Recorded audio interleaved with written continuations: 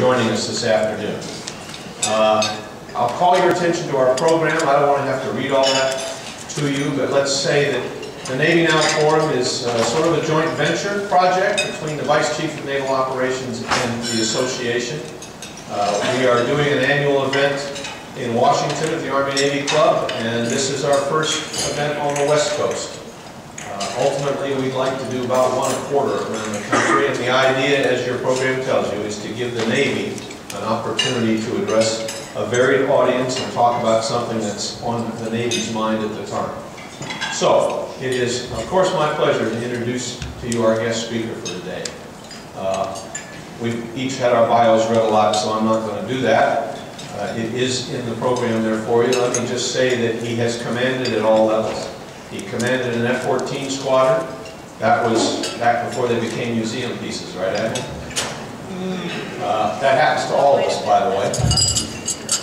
He's commanded the USS Kitty Hawk and the Enterprise Strike Group.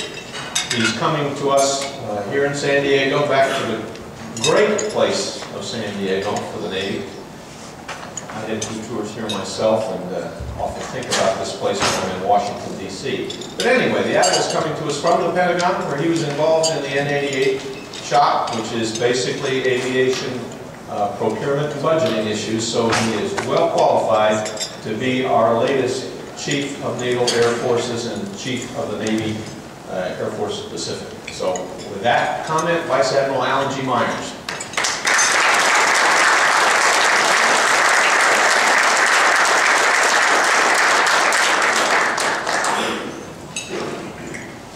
All right, the ears back okay?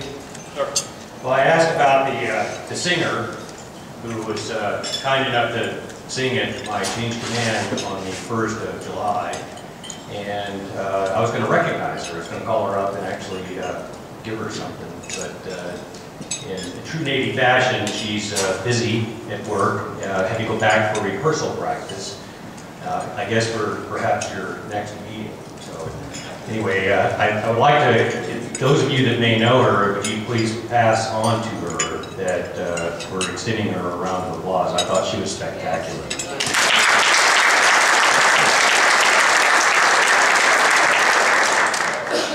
As you may know, I've been in San Diego 4 months, okay, and couldn't be happier, couldn't be more thrilled.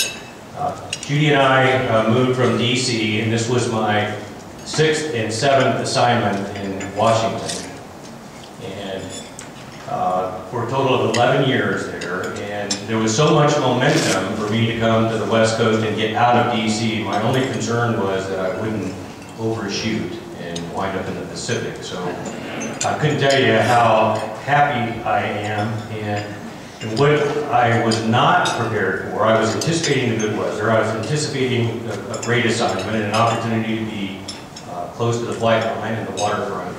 But what I wasn't anticipating, and I had only heard about but didn't have a chance to experience, was the incredible support and hospitality by the San Diego and Coronado community. And when you think about it, it makes sense why the Navy is here. I mean, obviously location, but when you look at the support and the way that the community embraces the Navy and just the experience that I've had over the last 4 months, it's overwhelming. And it's not just overwhelming, it's very genuine. And I think that's what's most meaningful to me, is the way that you support our sailors and Marines. And I see it at the front tables, and I see it around the community, and I just want to extend my appreciation for that.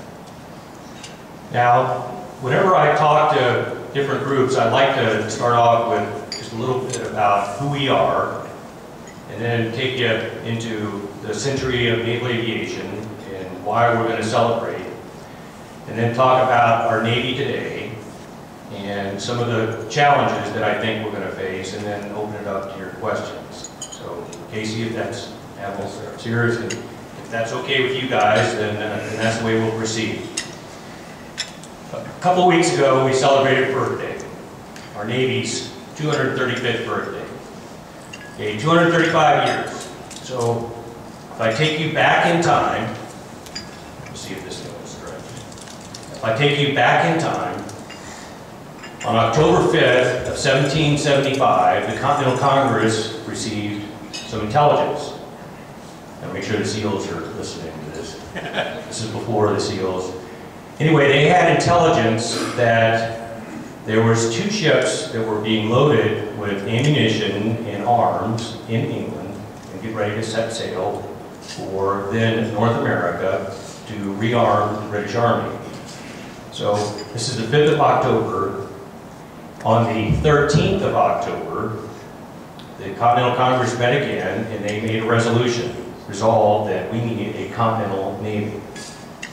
So that's the date that we celebrate our birthday. Typically you celebrate a birthday when you receive something or something's kind of packaged.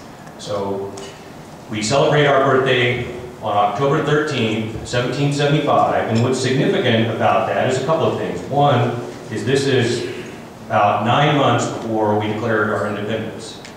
So before we're a nation, we're a navy. Okay. Now, Continental Congress decided we needed a navy and we needed it fast. So they didn't have time to build the first couple of ships. They decided to reflag them. So they took an existing ship, the Black Prince, and reflagged it the Alfred. Then, in quick succession, they reflagged a couple other ships and then started building some, so they had enough to set sail in the November-December time frame to try to intercept these ammunition-laden ships bound for North America. So our forefathers did a couple things that are very, very noteworthy. One is they reacted quickly, okay, 8 days. From intelligence to a resolution, which is pretty impressive.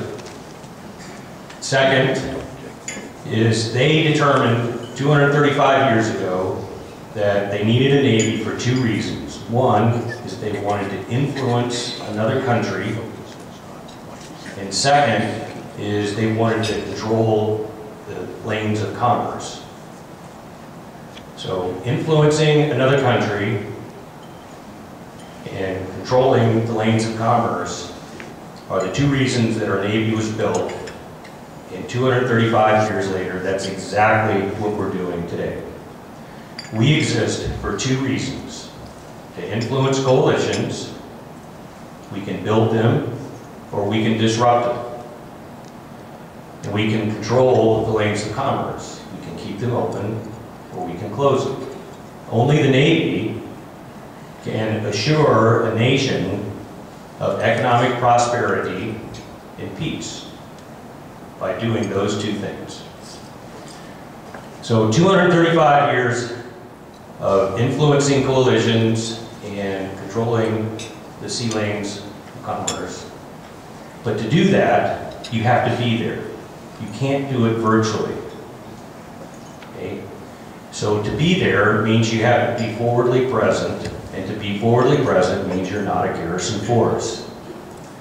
That's what we're all about.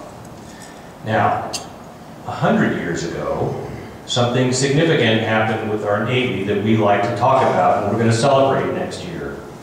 And that's naval aviation and how naval aviation contributes to our Navy's ability to influence coalitions in other countries and control the lanes of commerce. Back in 1910, there was a young man, Eugene Eli, who sold cars up in Oregon, who decided that he was going to try to help his boss out, and his boss bought a Curtiss pusher and fly it for him. Okay, Eugene Eli said, well, I'm a race car driver, so it's got to be close. You got to think about this 1910 race car driver, you know, how competitive was that? So he decided that because he knew how to drive cars pretty well, that it's got to be easy to fly an airplane. So he volunteered to go pick it up, and on his first flight, he crashed it. Okay, that's moral of the story number 1. Aviation can be a very hazardous and unforgiving business. Well, he felt bad, he bought it from his boss, rebuilt it, and then taught himself how to fly, and then wound up doing some aerial demonstrations. He caught the eye of a couple of folks, Glenn Curtiss and Washington Irving Chambers, who was a Navy SWO captain assigned to the Bureau of Ordnance, who was designated by then Secretary of the Navy Meyer, no relation, to go and scope out these aerial planes and see what good they were. And Captain Washington Irving Chambers thought that maybe these airplanes could serve as scout vehicles or something. Because remember, our Navy at the time could influence an area that they could see from the crow's nest. Okay, that's about as far as they could see and as far as they could influence. So Eugene Eli teams up and they build put a flight deck on the Birmingham, and then in the fall of 1910 they do the first launch out of Hampton Roads. And then a few months later, the same guy in San Francisco Bay takes his airplane and lands on the USS Pennsylvania on a makeshift flight deck. Now, that wasn't an easy feat, the first landing on a ship. This was a heavy cruiser. At the Mare Island Shipyard, they built about 130-foot long wooden deck back behind the turrets and about 30 feet wide.